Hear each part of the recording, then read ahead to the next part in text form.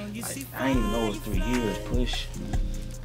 It doesn't seem like it. Hey, bro, that's a blessing, though. Yeah, from the time that we first met, I was like, okay, he cool.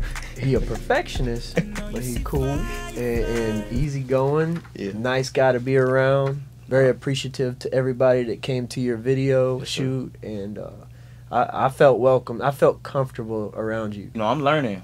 So I'm still being a fly on the wall. I'm still learning from him, you know what I'm saying, how to be a better performer, singer, artist, you know what I'm saying? And more so, like, you know, I think when people, I'm still taking my time and I'm trusting my process, you know what I'm saying?